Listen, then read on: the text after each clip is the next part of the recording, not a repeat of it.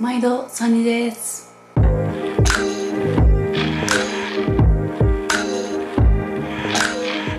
最近 DIY にハマってて、今日は別に工程をそこまで詳しく説明してるわけじゃなくって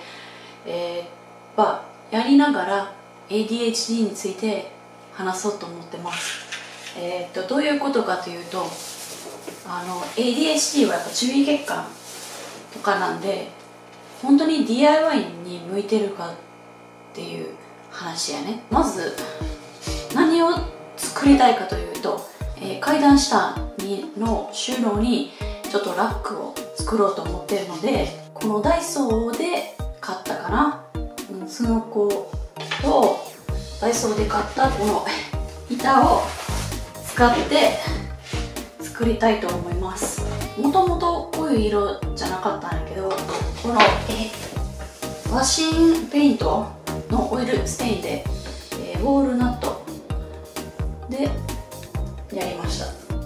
全然綺麗くないです。めっちゃ下手くそ、雑すぎる。それは ADHD の一つの特徴かな。もうなんか丁寧にやるのが難しいよな。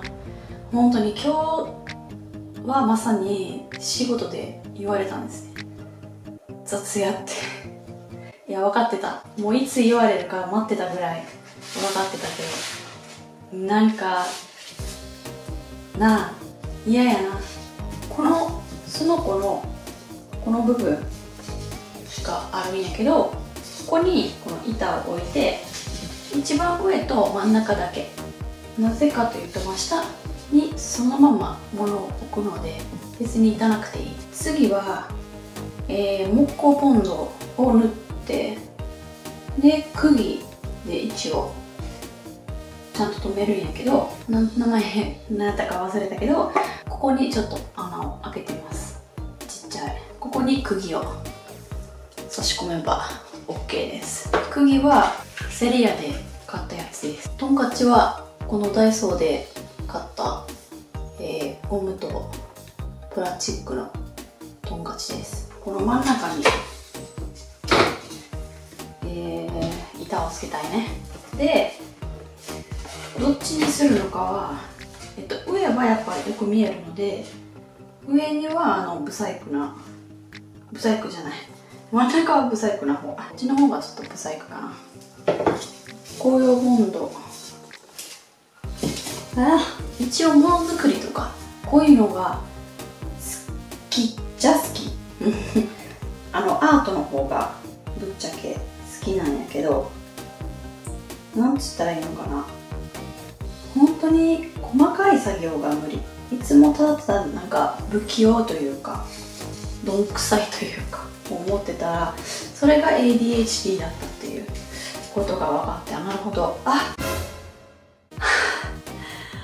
かん、真ん中入れたやん、なぜ上やん、ほや、いやマジでやばい。まだここじゃなかった、まだここじゃなかった。もう一回やろう。なぜ真ん中が先にやるかっていうと、これとトンカチ、ここを先にやってしまったら、その次ここにやるのがね、ぶつけてしまうから、先この真ん中のやつ両方一応つけます。この板とその子ピンと合わして、こっちの方がなんか良さそうやな。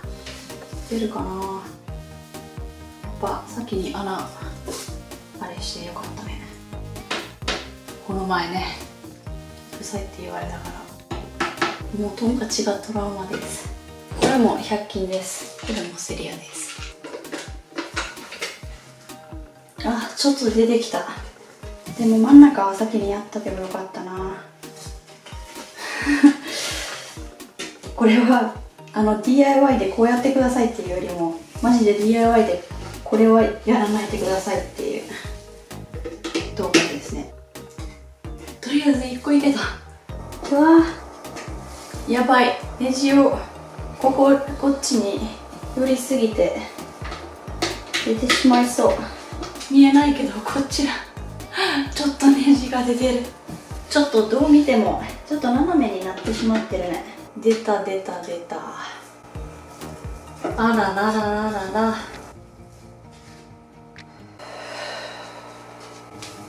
ちょっとあかんかったかも。あははは。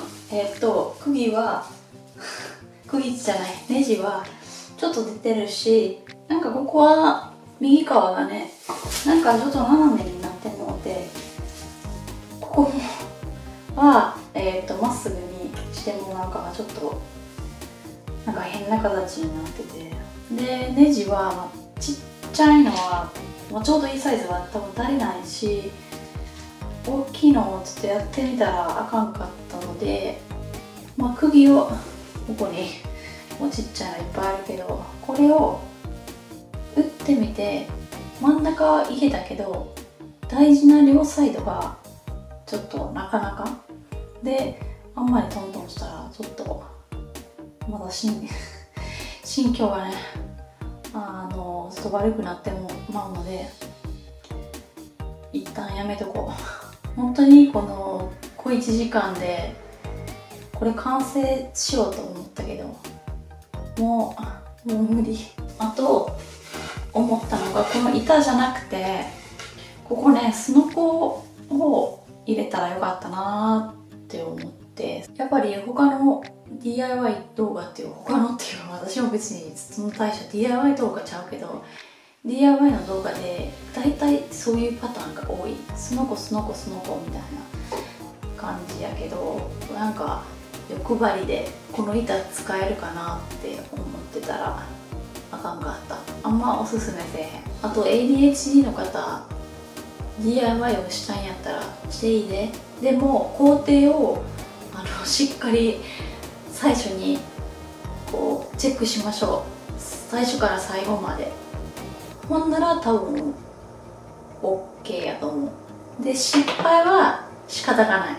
私みたいにね、釘かネジかよくわからないし、素材もどうのこうのね、失敗はあるけど、なんかやってみて、次はまた成功したらいいわけや。